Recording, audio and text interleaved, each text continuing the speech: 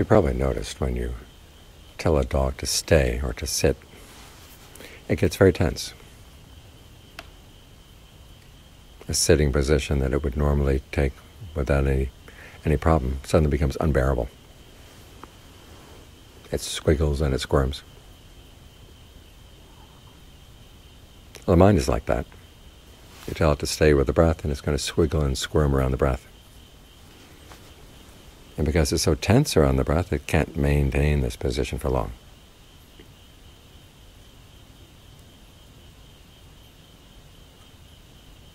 This is why John Lee teaches working with the breath, playing with the breath.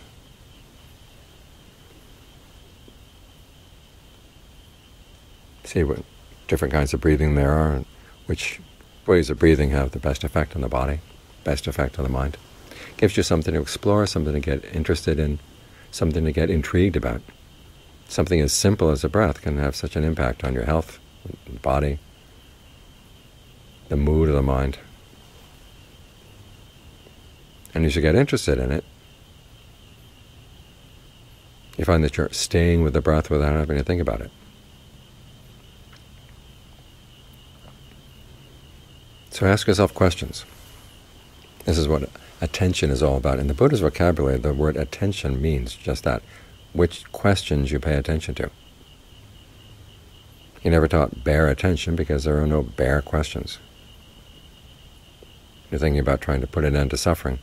They're either questions that are appropriate or questions that are not appropriate. Inappropriate questions have to do with things like, what is the nature of the world? Is it eternal, not eternal, finite, infinite? Did it start at one point in time, or has it been going on for eternity? Does it have a creator? How about you? Who are you? What are you? Do you exist? Do you not exist?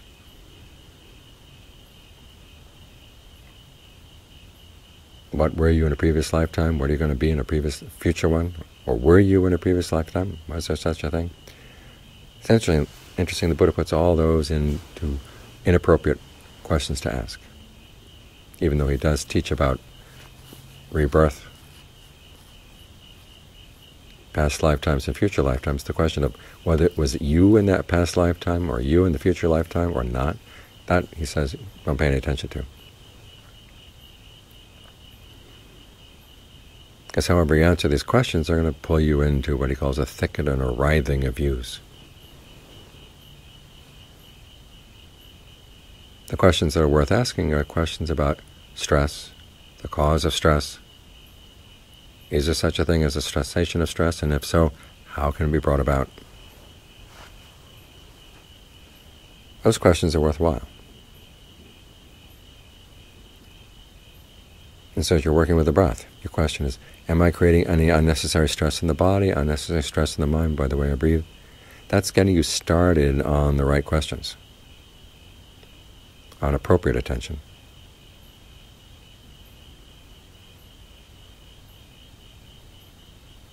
So try to bring some appropriate attention to your breath, not just bare attention, appropriate attention. Asking some questions about it. That way you'll find that you can achieve a balance around the breath that's much more natural, without you're having to clamp down. Now for a while, that will be what keeps you with the breath, is that thinking, what the Buddha calls directed thought and evaluation.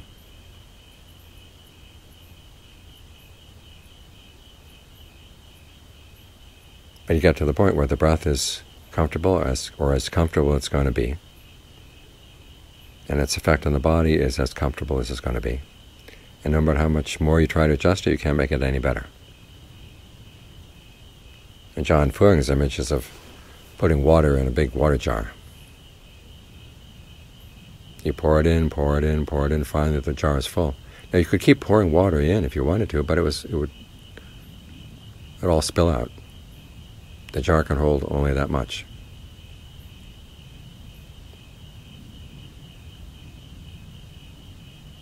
This is where the next skill in the concentration is learning how to put the directed thought and evaluation aside, and just try to be with the breathing.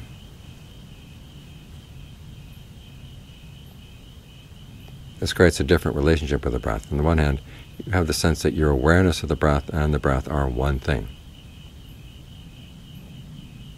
or you are one with the breath.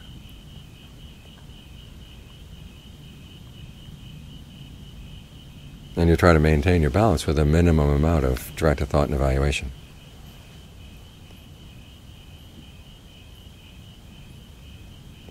You don't have to direct your thoughts anymore because you're there with the breath, but then the evaluation here becomes more subtle.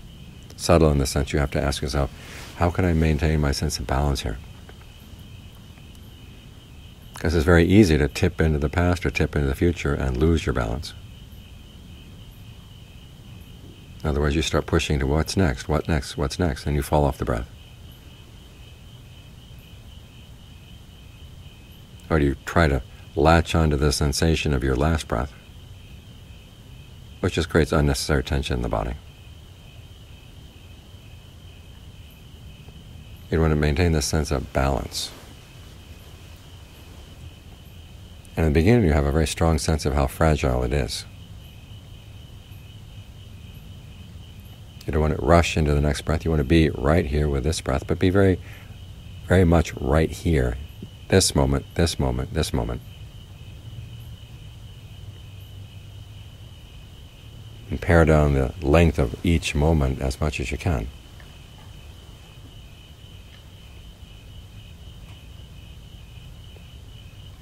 And you'll find that things begin to solidify there in that very present moment.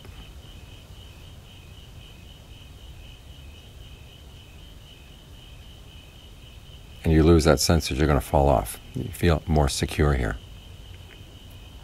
It's like learning how to walk a tightrope. In the beginning, it's very easy to fall off. But as you get more and more confident and get a better and better sense of your own instinctive sense of balance, bring it to bear, you find that it gets easier and easier, and the amount of tension can be relaxed. And you're just there with the breath.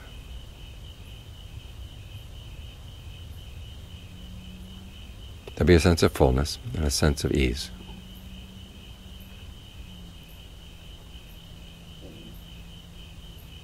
But your main concern is to be with the breath. One of the worst things you can do is leave the breath to go to the fullness and the ease. It's like building a building and then seeing that there's a cloud around the building. The cloud looks nice and soft, and so you go jump into the cloud, and of course you fall right through. The ease will do its work. You don't have to wallow in it. You don't have to gulp it down. It'll do its work on the body. It'll do its work on the mind. You're just trying to maintain your sense of balance with the breath.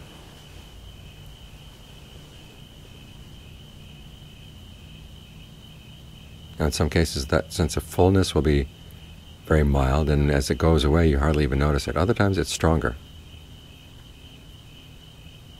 to the point where it gets excessive. That's when you tune the mind into a more subtle frequency of the breath. In the same way that you would tune a radio into a more calming station after listening to a lot of hard rock.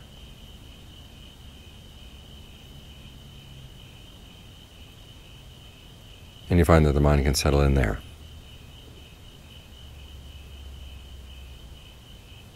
The mind itself is equanimous. There's a sense of ease in the body. And that gradually grows fainter and fainter until everything just stops. The breath stops. Your thinking stops. There's just the perception that holds you there. There's a sense of awareness filling the whole body. The breath fills the whole body. And it's because everything feels connected inside that the breathing can stop and you don't feel any lack. You don't feel a need to breathe. Sometimes you may find this startling. And as soon as a startled thought goes through the mind, you have to start breathing again. But if you remind yourself that whatever oxygen the body needs has been greatly reduced,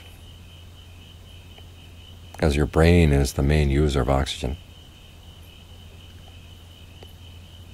In the sense of the breath filling the body, everything feels connected, so if there's a lack anywhere, it's immediately made up. from someplace else. Whatever oxygen you need is being picked up through the skin. Breath energy fills the body, but without a sense of being stuffed by it. It just feels very natural and very balanced.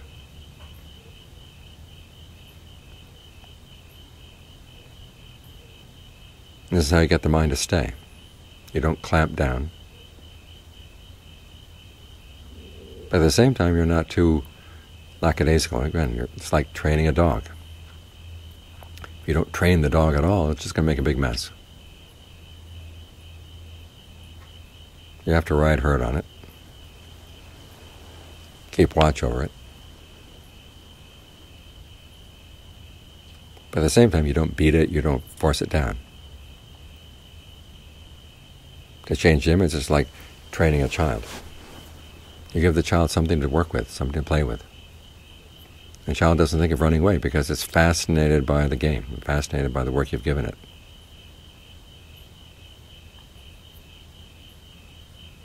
And when it's tired of playing, then it can rest. The difference here being, of course, when you're resting, you're fully awake, fully alert. But there's no felt need to think about anything much at all, because you're getting strength from this. There's a sense of strong nourishment that comes when the mind settles down. A sense of lightness, openness.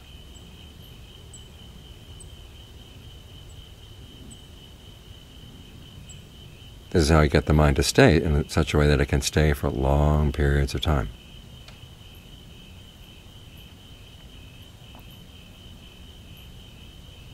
And the advantage of learning this skill is that you can give the mind a rest. We think so much as we go through the day. We take in so much information.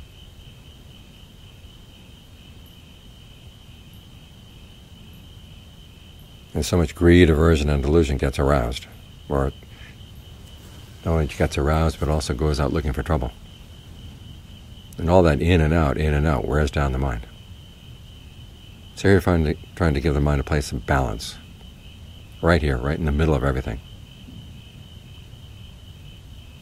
but not feeling besieged by anything at all.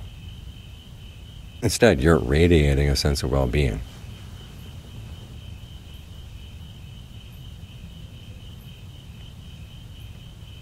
This heals whatever scars you picked up from the day.